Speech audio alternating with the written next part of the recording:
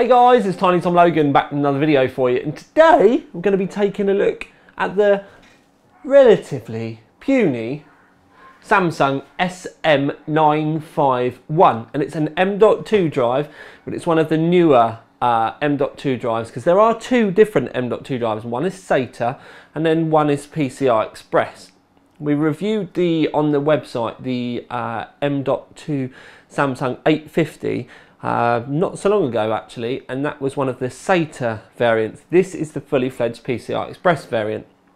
Now, the problem with this PCI Express variant is it's actually pretty damn fast. So you do need one of the higher end motherboards, so an X99 motherboard, or a PCI Express add-in card to be able to get the full speed from it. And you may be wondering yourself, why PCI Express? It's all the same thing, because M.2 does go into PCI Express, but on the Z97 boards it's actually PCI Express 2 bandwidth, or very little amounts of PCI Express 3, but it's normally PCI Express 2. On our test rigs and on pretty much most of the Asus Z97 range, in fact I think it's all of the Asus Z97 range, the M.2 shares PCI Express 2 bandwidth, because then it doesn't interfere with the very limited amount of PCI Express 3 that you have available.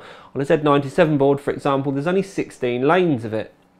So if you've got a graphics card in, it's using them. If you've got two graphics cards in, they're sharing and they have 8 lanes each. So when it goes up to the X99 platform, you actually get 4 lanes of PCI Express 3 bandwidth. So you're now saying to me, what's the difference, Tom? Well, there's a theoretical ceiling of 800 megabits a second if you've got it on PCI Express 2, but if you go up to PCI Express 3, it's 4,000 megabits a second, so a huge difference. And it also makes a huge difference to this drive, and which is what we're going to show you, because I have tested it in this board in our M.2 slot, which is on the board, which you can just screw it in and just get away with it. And then I've also used it with the PCI Express 3 add-in card and tested it on the card. I didn't want to test it with our X99 rig, because if we did that, it skews the other results if you want to click the magic thing that's going to pop up. Let's go to the main OC3D website, because we do test things like PC Mark 7 and PC Mark 8 as well. And if we were to use the X99 setup, a lot of those results will all get skewed, because the CPU still does get taken into account. So we've kept it all nice and fair, and it also shows you the difference between running it on board in one of the mainstream systems, which is what most of you guys are going to have. Now, I'm not going to go too much into all the ins and outs and gubbins now. I'm going to talk to you about it at the end in the conclusion, so I'll crack straight on with results and stuff, because that's what most of you want to hear about. But those of you like the TTL ramble, get your cup of tea ready for the conclusion, and I'll run you through some of the problems that you may have if you want to run such a high-end performance product like this, and also tell you a little story of why it's taken me months to get one. So this is just a selection of the benchmarks we run, and it's just a screenshot, and it's just a really quick way of me showing you the difference between the two. So this result is with our M.2 slot on the Z97 board. It's going to be the same for pretty much every Z97 board that you've got out there. So for all you mainstream boys, this is what you can expect. Now the scores there are epic. They really are absolutely brilliant. But this is one of the few times that you're ever going to hear me use the word bottleneck, because generally when you say bottleneck, it's because it's a noob term. I'll get fed up with people talking to me about graphics cards being bottlenecked and stuff like that. It really is a ridiculous noob term, and you should hang your head in shame if you use it far too often. But this time, it really is. And the SSD has completely saturated all of the bandwidth available possible to it, and is then sat there in the background with loads more to offer. That much more to offer. A horrific amount more to offer. Almost double.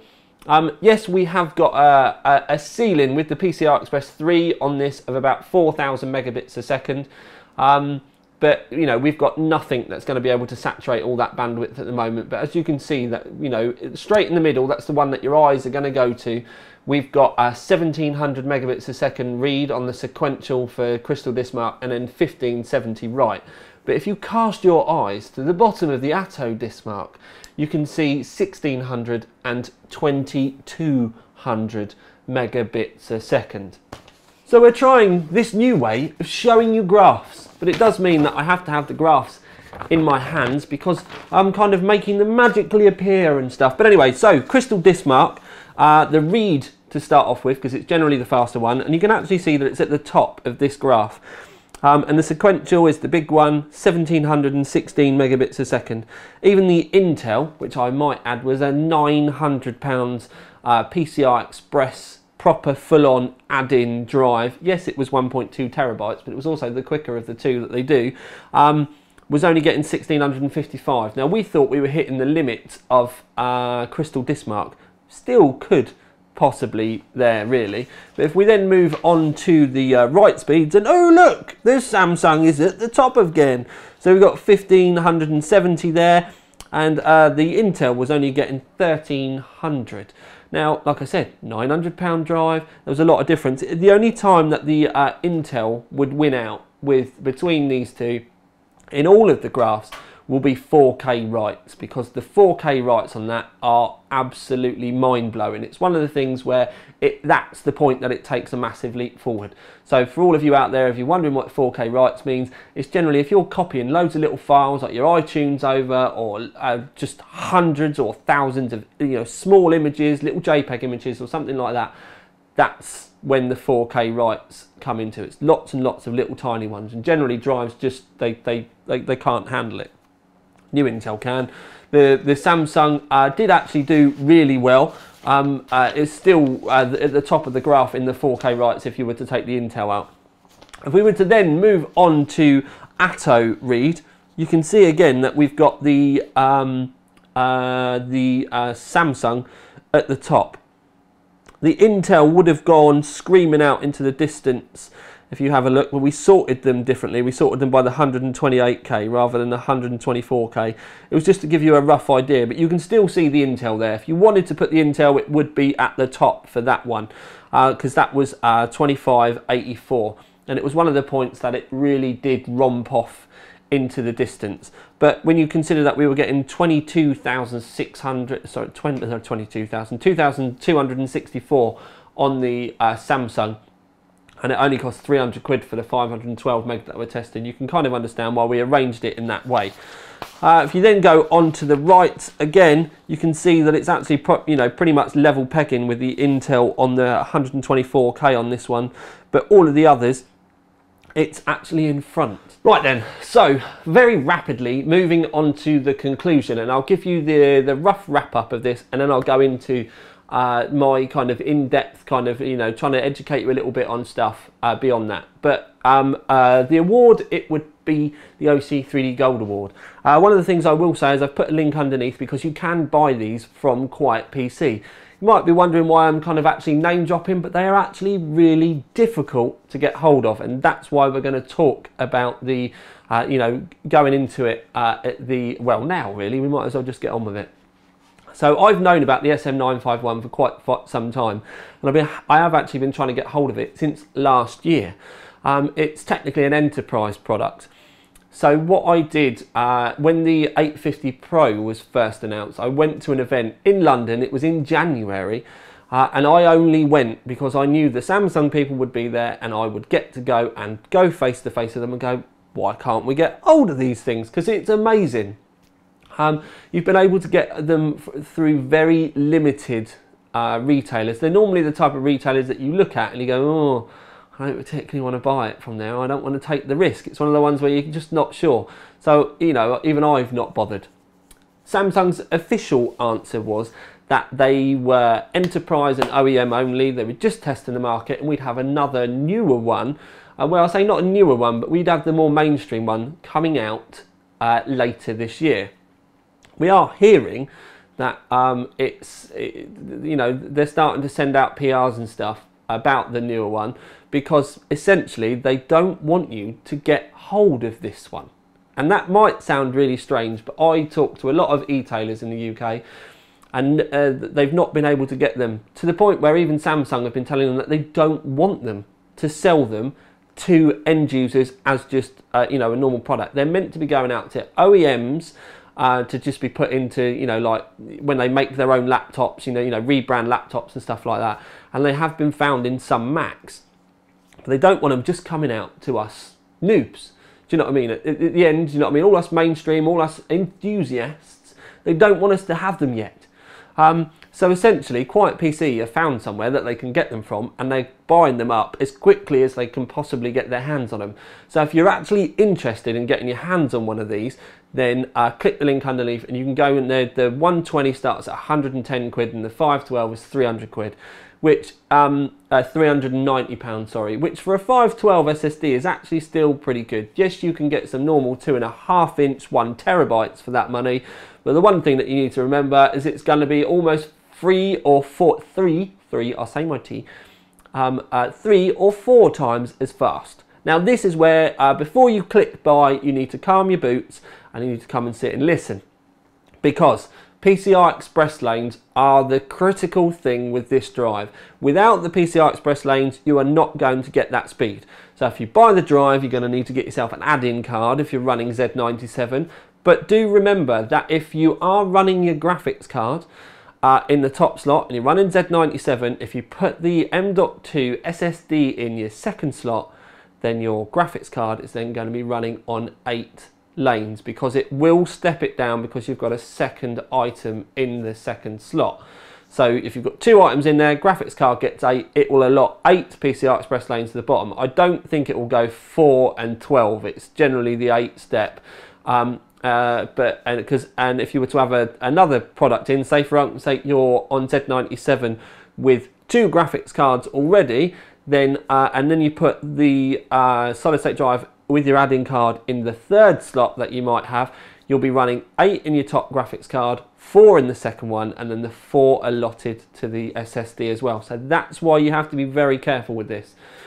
Obviously, we wanted to show you that if you just have a Z97 board and just plumb it straight into your M.2, it will get held back. It's one of the few times you'll ever hear me use the word bottleneck, but I prefer saturated because it makes me sound like less of a noob. And yes, I do mean noob. Anyone that uses the word bottleneck, try and avoid it. It's like the word sponsored. It's dirty. To me, it's dirty anyway. We're not going to go off on a tangent. So you need your PCI Express 3 to get it in. If you're running X99, then the M.2 on the X99, most of the boards are pretty much set up already to put the M.2 into 4 lanes of PCI Express 3 natively out of the box. That's where all of the motherboards that are going to be coming out soon with the NVMe, MSAS connector and all that type of stuff, that's why they're able to do that, because it's plumb hardline straight in. That's why if you've got a 5930K or a 5960X with 40 lanes of PCI Express 3, there's 32 available for the board itself, and then there's 8 magically kind of hidden in the wilderness, and that means you can actually have 2 of the high-end hard drive products running on 4 each, and then there are some PCI Express 2 ones which just confuses everything, but that's why they're set out that way. If you're going to be running a 5820, then you're going to need to look at your board and see how they step the graphics cards and your drive products back.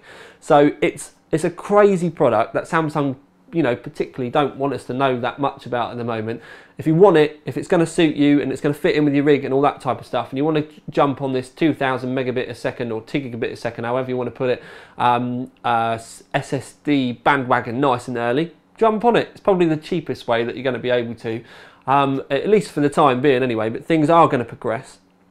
And as you can see, I am an enthusiast as well. I've been chasing after this drive for months, and the second I found out Quiet PC were going to be getting some, I was hot on the phone to Skippy and I was like, I need to be reviewing this. And I think it's done itself justice as well. So the link is underneath. You've had the warning, you've been given all of the things that you do need to consider if you're going to be buying one of these, But if you're on for all out, do you know what I mean, crazy mental solid state drive speeds, then that's all right, I was just looking around to see where I put it. Then this little puppy is the fastest thing on the block at the moment. There are some other PCI Express products that are coming out that are going to be black and stuff, but I have them here and they're not as fast as this. So if you're going to be saying to me, oh, but such and such has just released a product, it's not as fast. It doesn't even come close. So if you want the best without selling your kidney to buy an Intel, it's that.